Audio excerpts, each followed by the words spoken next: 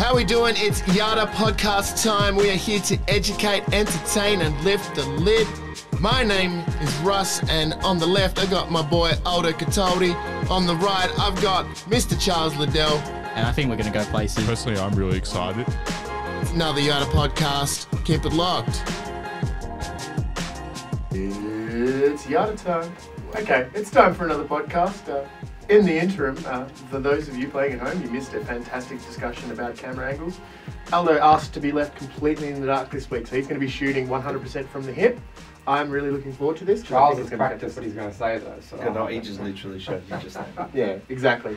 So we're going to kick off with something that Charles has spoken about, and I've actually heard you talk about as well, Aldo. We've got Aldo. I heard Aldo. Not quite, but Alda, as in like, yeah, that would be cool. Like a little wizard. Yeah, like from Harry Potter. We actually have a Harry Potter room. We do. We have, yes. We have to talk about that. Well, do we want to kick off on the progress of the Yatta headquarters? Because normally we do talk about a lot of like pretty heavy, pithy stuff. Do we want to get excited about something light and fun to start off with, guys? Definitely. I think from our perspective, we're super pumped. I mean, we've made a lot of progress with what we're doing. So, yeah, let's kick that off.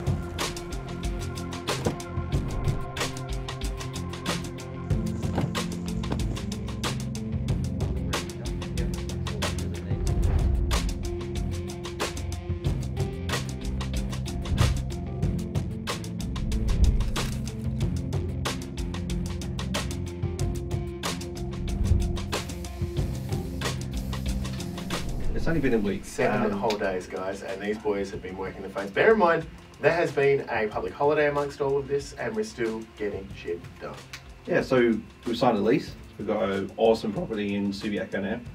We've pretty much had it all painted in that week. We've ordered all the furniture. Scared the living daylights out of my wife with the amount of money that we spent. Yeah.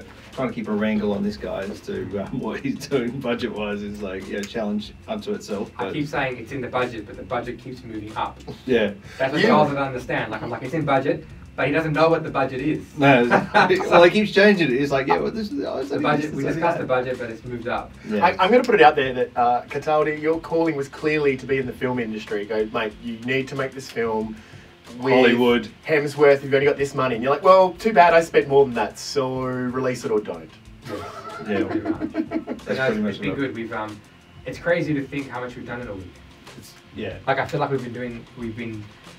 what we've accomplished in a week is like what most people accomplish in like we got trades on public holidays. It's the thing is like we've been doing this a long time, so we've got connections with trades and we have a good community of people that we work with. I think fundamentally it comes down to the motivation. Like we are severely motivated by this, and we're heavily financially invested in this to make sure that it's going to deliver for our clients and for us and for everybody on the team. We're putting our money where our mouth is, literally. So on one half, it's pretty scary to sort of go down that hole and go as hard as we can because we're pretty much 18 months ahead of where we thought we were going to be honest. Yeah. But looking back in retrospect, I mean, it's literally in 15 minutes. It will be exactly 7 days that we got the keys, and we couldn't be more impressed and more delighted with where we are with what we've done with the other headquarters so far. So. Hopefully, another 2-3 weeks we'll have our main signs in, and it's really exciting stuff. We want to build a community where we'll speak a little bit on it, like where people can come not just for a house, but like for motivation, for education. Like there's going to be like a cafe we're going to build in there as well. So if we want to have coffees with developers or clients, or just have a chat, and we're just going to make it more of a kind of relaxed environment. It's going to be a relaxed aspect of it as well, which I think we'll do a reveal instead of revealing too much, But it's exciting, Man, I got a fun one for you right off the bat. I'm going to start point you. Yes, so because I figured, for those of you who've heard all of our other podcasts, the excuses. The saying that comes out of the chair over here is, oh, sorry, to be fair, I didn't hear. So that's why I'm getting your attention straight off the bat. House energy rankings, my friend. The cost impact, is it a good idea? Is it poor execution? What are your thoughts on it? Because I've seen some guys selling it's like, yeah, cool, it's good that we're doing something. And other people are like, it's a great concept, but it's done really poorly. What do you mean, like solar power? Or just because obviously to build in certain areas, to build like everything needs to be like in certain energy certifications now, right? Yeah. That's been on hold for a little while. Since 2019, their energy ratings have kind of been on hold with the grants and stuff. Everything's been changing because there was going to be, I think it's 7-star that was supposed to come in. Supposed to be 7-star, I think in May. Yeah, and then it got held back, and so it's kind of been in limbo. Look, I mean, to be honest with you, it's extra cost, right, up front for the client. So I don't think I necessarily agree with it, but again, it's the council that puts these implications in, I mean, there's a reason for it, but the only issue I find is that when you're trying to build a house within a budget, if you've got to put energy in and that's going to cost us $5 or $6 grand or $4 grand, whatever it is, it just raises the allowance for the house. It makes the house more expensive in already an expensive market. So I think at the moment it's been put on hold. So look, I mean, it is what it is, but we have no control over it. Now, just to clarify for people who might not be industry savvy, now, are these things set by federal government, state government? Is this a council thing? Like, who sets these ratings? So generally, it'd be set by the building regulations of Western Australia. So, and they do reflect on what's going on nationally and globally. But it's also heavily dependent on the block orientation, the size of the house. So it is really like how long is a piece of string. And when you're trying to get first home buyers into their home, it's just another hurdle that you've got to negotiate. Look, it's one we don't really like to talk about, not like, but there's so many components in building a house. If we have to overwhelm the client and talk about everything, finance, mortgages, interest rates, and you're going, once you've done that, you're talking about like, your footings and your site works, you talk about energy, and you're talking about coastal, you've got to pick and choose what's relevant for each client. We try and make it simple. We don't want to confuse the client, because if we make it seem too difficult, people are not going to want to build. It's like buying a car, right? Yeah, you don't know every component in the car. Yeah, so it's one of those things where... But you may want to know certain aspects of it. So the way that we're looking at being transparent and guiding the clients through the process is about giving them information that's important to them, because every client's different. Every client's going to have different needs, different requirements, and things that are going to concern them, because they're going to have someone in their ear about energy, and then someone's going to come to them and say, what about your rainwater, and someone's going to come to them about something else. So look, we try to make it as simple as possible. Like you said, we've done all the hard work to make sure that what we're putting forward we'd be comfortable with. So I think it's fair to say, like, just being upfront with the client about what energy, explains them what it is, what's involved. I think that's as far as it needs to get. In terms of like regulations and what's happening, I think that it's constantly changing. But for us, it's just being upfront with the client, saying, listen, if you build in this area of this house, it requires energy 6-star, and for that we require X, Y, Z. It differs obviously with the house, and we can just be transparent with the client upfront. And just so you're clear, what the energy rating means is that the house is tested in regards to its, much like a dishwasher or your television, how much energy it requires to keep it at a neutral kind of level. So in some cases double glazing may be required because of the orientation of the home. In other cases you're going to have to remove skylights because it's going to require too much energy to heat the house or cool the house. So that's ultimately what that energy rating comes down to. That's what it means to for people not necessarily in the know. Because I figure it's a good one to seize on in terms of the whole transparency conversations that we have, because like you said, if people don't know where this money is going and why they're needing to spend it, straight away it says like trying to keep that trust, maintain that trust and keep it together. I can tell that this one's not one that we're super excited about, which is cool, man. I got plenty of options here, man. Come on, give us the next one, Russ. I've got one here that I have heard Mr. Cataldi riff on more than once. Infill housing, ladies and gentlemen. Was all of the older councils with the quarter-acre blocks, bit by bit, losing those blocks and they're doubling up. The family homes are getting extinct. Yes. So what do you think? I mean, obviously you're not a huge fan of it, but for people that don't want to live out in, where did we call it? Bumfuck, Idaho? Yeah. It presents a great option. Now, if you were looking at an infill site yourself, what would you look for? What would be the thing that would get you over? Especially that you're not a fan of it. So what would be the thing that would win you over? I don't know. For me, it's not so much the site. It's about, for me, it's location, right? So it depends on what you want in the house. So, you want to be western suburbs, eastern suburbs, you want to be north, you want to be south, close to the beach, you want to be close to the river. So it really depends. Like, you know, and like I said in last week's podcast, it really depends where you feel comfortable. If you want to be north, like I'm a north guy, I like northwest. So I like Netherlands. I like, you know, and Charles, like, you know, where are you? You're in North Rio. North Rio. Yeah. So you're same as me, kind of situation. For me, it's so, lifestyles. Like, yeah, I want something where I can take the kids. You know, there's lots of amenities around, and I think that's sort of representative of most people buying a house. You know, you want to, you know, pick what's important to you. So, you know, Aldo needs to be close to King Street so he can go shopping. Nothing on King Street anymore. I know. It's just whiskey bars and a couple that's of why he's so depressed. shoe stores. That's it. That's why he's so depressed, and he has to go on holiday for 3-4 months at a time. Well, where do you get my shopping done? I know, right? He's still got tags on his clothes walking in this morning. It's like, have you worn that before? Yeah, a couple of times. No, you haven't. Yeah, once. Yeah, like as good as my wife. You know, open up the cupboard, it's like, oh yeah, I've had this for ages. All Don't got wear tags it. on it. All got tags on it. The interesting thing about what you said, right, with the with location as well, is like it comes directly down to affordability as well. Mm-hmm. It's like how many times, Charles, do we get clients walking in and being like, well, so their budget is, you know, well, let's figure out a budget for them, right? So we sit down and figure out a budget. They can borrow 400,000. They want to pay $350 a week or whatever it is. And like, where do you want to live? They're like, oh, you know, Chewett Hill or like, you know, Scarborough or Scarborough or Doubleview. Doubleview is really cool and live in Doubleview. It's like, okay, when is the last time you saw a house in Doubleview? A house on a 1-by-1 apartment sell for $400,000. So 1996, I believe. When was the last time you saw a rental there for, you know, $350 a week? So, So you know, it's trying to realign people's expectations.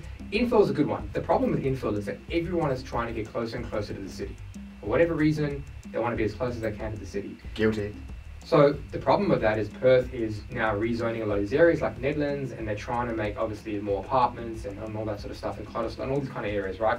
The issue there is that, like we spoke about before, is that the family home is dying, and it's dying out of suburbs as well. So we have to find a balance between having big blocks and little blocks as well. but more important to the first home buyer, which is where we're trying to help, because I mean, you know, a downsizer or a more educated buyer who's done it, you know, 3 or 4 times, you know, before, they understand the process. They're happy to compromise on those because they want that location, that proximity. But for a first home buyer, the amount that is going to cost just to prepare a block that's been subdivided, I mean, it's a huge amount that goes into the earth just to make it ready. I mean, in some cases, it can be, you know, $40,000, $50,000, $90,000 before you can even build anything. Most builders, like your big builders, if you look at your big ticket builders, so your top 3 builders in Perth, I won't name it, I'll Google them. They won't build in infill suburbs, specifically because, and we spoke about one yesterday. We spoke to the guy yesterday, the other day, and particularly because it gets complicated. They want to have a fixed site works cost. You go into an infill block, they're fine clay. The site works, which is, you know, the soil is a bit more reactive, which means you get thicker slabs, all this sort of stuff, and your site works is 30 grand. How can you fix site costs when you fix it at 10 grand, but you've got a 30 grand site now? Someone's not wearing that 20K, but on the same token, it's not like you want to pass that on to the client. So yeah, you do end up in a spot of who's picking up the tab. And this is a good, you know, topic of discussion because, I mean, again, this is a level of transparency. The reason why, you know, we focus on a lot of the developer blocks is because they give us A-class, you know, development sites, which means that the maximum amount of money has been put into the home. Yeah. We're not preparing land. I mean, you know, I had a client before that, you know, again, a clay site, and there was something close to $45,000 in putting the footing down, which is, you know, it's necessary because the engineering requires it, so the house doesn't crack and fall apart. So it's a safety and, you know, engineering requirement. But that's a lot of money that he's taken away from what he could have spent on either, you know, making a larger house or, you know, driving a little bit further, you know. I'll give you an example, right? If you, it's a bit far out, but if you go into realestate.com and you want to go look at like Parkerville, right? Or type in one of these far, like, you know, far suburbs, like, Parkerville or whatever, right? Or not Ginger, not that's too far. Let's go with Bumfuck, Idaho. Yeah, the arse end of Mandurah. No, but seriously, you go type Parkerville in realestate.com and look at the block sizes you get. Look how cheap they are for the size. You might see you get 2 acres for 250 grand, right? The reason is because for you to go and build on that block, it's going to cost you the same amount you're buying the block for. Because first of all, you can only build on so say that the block is 1,000 square meters. You can't build on 1,000 square meters. You get a building envelope. That building envelope that's created by the council for you might only be 250 to 300 square meters. You've got to clear that now. So you have to put water, run-ins, electrical, and get rid of all the trees and all that. So now your site cost is going to be $150,000. The block's $250. all of a sudden you have less to spend on the house. You're like, oh, $250 for the block, $200 for the house, $450, be sweet. Yeah. No, it's $650. Yeah. You know, Like you said, it's that whole thing where you look at the deal before the site works, you're like, oh, this is a steal. And the minute you read the fine print, you're like, oh, that I've got to wear that. It just comes down to education. When you go see a builder, you'll find exactly. when you go see all the standard building companies, everyone's been trained in the same way. You'll sit down with them, you'll have a first appointment, they'll go through finance, land, home. Finance is the most important part because without finance you can't buy a house. They all say the same spiel, right? And then basically all you do is they figure out a budget, you speak to the broker, they find you a block in an infill suburb, you build a house, there you go, bang. It's a standard vinyl flooring, laminate bench tops, whatever, right? That's been done for 20 years. So the truth is what we kind of want to do differently here is educate clients a bit different. Or do you have to build in the States? Yeah, more importantly is just ask the why. Why do you need to be there? Because if we understand why they need to be there, we can provide them with real, proper, solutions. Solutions as to what they should be doing. Like, tell us about your family. Tell us how you live your life. And like, have you heard about this suburb? Have you heard about, like, the way I've always dealt with my clients is like, I sit there, I speak to them for 20, 25 minutes before I even talk about the house. Tell me how you live your life. Tell me more about you. And then it's like, okay, well, hang on a sec. You've wanted to come here and live in Belcona, but you might be better suited to Yanchep. You know, like, did you know Yanchep's got this and train lines and it's close to the beach and this and that. And then a bigger block. The serenity. You've got all of this sort of stuff. Because we've been doing this a long time. We understand Perth. You know, so look, I think for us, it's getting to know people on a personal level. Once you know them, then you can talk about options, you know. Especially because can you hear this on the mic? Yeah, he can hear. Yeah. Jingle, jingle. Elvis Christmas. I like a Christmas tree. No, you're like a little elf. Well, the thing that makes me really happy about that whole thing as well is like I think we should probably do this video content at some point. But so many Perth suburbs, people don't know where they are. And I'm not even meaning the far out ones. If you said to someone, oh, I've just bought in Menora, how many people would be like, where? No, it's just like, no, it's just Yokanish, Morley-ish, next blah, blah, to blah. Malorley, and then they don't realise, or Corbinia. Yeah, and and the thing is as well, like for so many people, they hear a name of a suburb, immediately go no, and you like just show them on a map, you go, it's a 2-minute drive, dude. Yeah, but it's also who you come and get your advice from, right? I mean, this is what we're saying as well. I mean, when you're picking a builder or you're picking a sales representative that you want to work with, you want to have the confidence that they're going to give you the right information. Like if you're ill, you're not going to just go, oh, hey, bruv. That's actually how I talk on a daily basis. He does South English, South London. He's just going to go, I'm feeling a bit crook. What should I have? I'll just go have a bacon egg sandwich. You'll be fine. You're going to get the same outcome if you ask the wrong person, the right question. Don't buy a house, guys. Buy a bacon and egg sandwich. And with that, that's us done for this week. Remember, speaking about that, one sec. There's actually, if anyone's listening, check out this new estate called Kennedy Bay in Port Kennedy. Parcel Properties done it. Just have a look at what they've done. Type it in. Pretty good. It's amazing. Just that's a bit of a shout out there, guys. So hey, remember, this is what happens when you tune into the very end of the episode. You get the hottest of hot tips. Kennedy Bay. Type it in. Kennedy Bay. Type it in, lock it in, lock it in, lock it in, Eddie. Lock it in, Eddie. All right, guys, that's it for this week. We will see you next week. We might even see a change of costume for some of us. You might not. Who knows? Cheers, guys. Mark. All right. Take a quick little break. Stretching a bit. That was not bad. Wasn't bad. Best part is time-wise, we smashed through that as well. Also, thank you for that, Sam.